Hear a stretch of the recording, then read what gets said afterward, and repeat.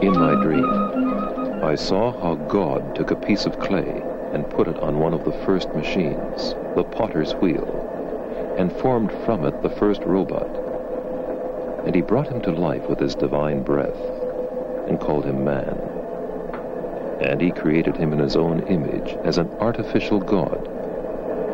I found a book called My Mathematical Biophysics in Widener Library, and this was a wonderful book of essays by a scientist named Nicholas Reshevsky. And the artificial God, man, soon dreamed of becoming a real God, and he created many machines in his own image, which combined were supposed to become an artificial man. And he worked on this project for thousands of years. This was just shortly after World War II. I went to college in 1946, which was just after I spent a year in the Navy in 1945, but the war ended then, and that ended with me being admitted to Harvard and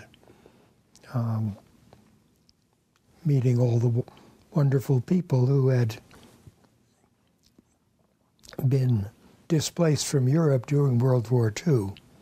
So there were a great many great scientists in that area, and over the next few years I met many of these great people. I had lunch with Einstein and Gödel and Robert Oppenheimer and many people who figured in the second half of the 20th century science. Man created two kinds of machines. One as an extension of his body with arms and legs, muscles and joints, and he let them work for him. The other machine was to be the extension of his brain, but it was much more difficult to construct, since the work of the brain is done in the dark. And I think humanists are actually disrespectful when they say that your thoughts come from a soul, a little tiny thing that has no structure. I think they are insulting you, because your thoughts come from 100,000 million cells working in a tremendously sophisticated organization. And that's the thing that we should respect in people. The idea that it comes from a soul is like looking at the frame of a picture and not seeing the picture. I invented the confocal microscope, which was an instrument that had a higher resolving power than the machines available of those times. And by the time I finished it, I got more interested in the theories of how the nervous system worked. Mm-hmm. And I made one set of pictures of a few neurons and never turned the machine on again. In my dream, I saw strange animals that could think and speak.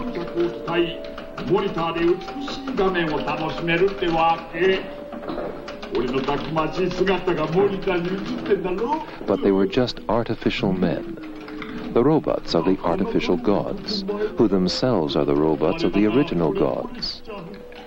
What we call emotions is the process in which we switch from using one of these kinds of thinking to another kind of thinking. Now, what I'm saying, I think, is that in order to be intelligent, we will have to give the machine several different kinds of thinking, and when it switches from one of those to another, we will say that it is changing emotions. But the emotion is not a very profound thing. I think it's just a switch between different modes of operation. And in order to make a machine smart, we'll probably have to have a certain number of these different divisions. By the late 1980s, the world had changed, and it was interesting because when I started research in that general area, almost all of my students soon became professors. maybe 70 or 80% of them. Eventually, I think we will understand all about the brain. It may take hundreds of years, it may take less than that, it may take more than that. But eventually we'll understand the machinery that produces the human mind, and we'll be able to build machines like that, perhaps larger, perhaps more specialized, perhaps designed to do other things that are quite different from what people can do. So the future has unlimited possibilities. No, I think I made some strategic mistakes. My first book about artificial intelligence was a book called The Society of Mind, and it had one-page chapters. And this book was very influential because it had the feature that if you didn't understand one of these chapters, you could just skim it, and it wouldn't matter very much. And the result was that great numbers of high school students understood most of the theories and knew more than their professors did when they got to college. And then I wrote a second book called The Emotion Machine, which had longer, more conventional chapters. And it has slightly better theories, but they're much harder to understand because I didn't break them into tiny portions.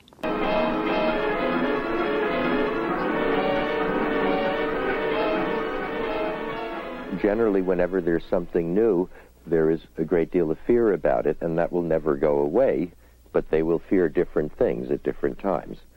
And the fear is valuable because that's what stabilizes a society and prevents it from changing too fast and making serious mistakes. So I think there should always be fear of new things. Perhaps a society, a human culture, can only tolerate a few new ideas each generation. And if it accepted too many without testing them, surely many of them would be disastrous. So I think it's good to have people who do not want us to build artificial intelligence. Then a new generation appeared with Isaac Asimov. John Campbell, the editor of astounding science fiction, started to write in the 1940s, 30s and 40s, and by accident I happened to be in just the right place. Isaac Asimov lived nearby, and when I started to that group to make robots and things like that, Isaac was around to discuss it. He refused to come to the lab to see them, and I wondered why, and he said, well, I'm writing about really intelligent robots of the future. Probably there will soon be machines with consciousness, but there will never be a machine with self-awareness. There is no meta-language to program such a machine, because the language of self-awareness is already the highest level of any humanly possible language. In 5 billion years, the sun will grow very large and hot and will burn everything on the Earth.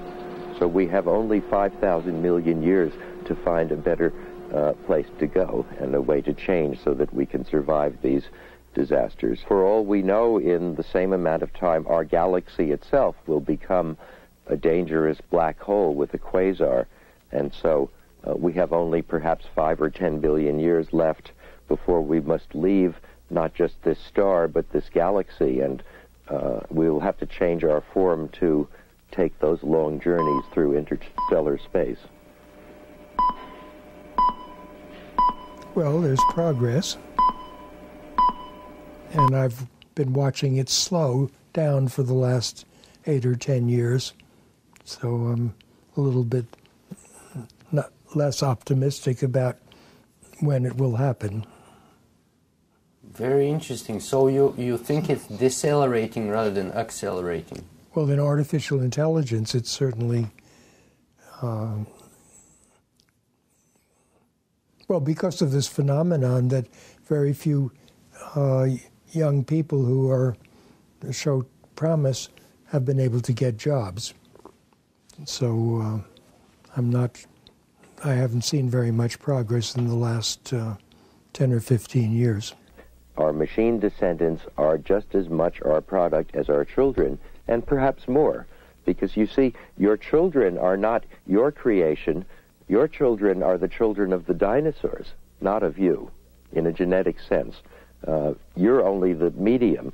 But the robots are really your children if you help to make them, and you should feel closer to them than to other animals, because you're more responsible for them.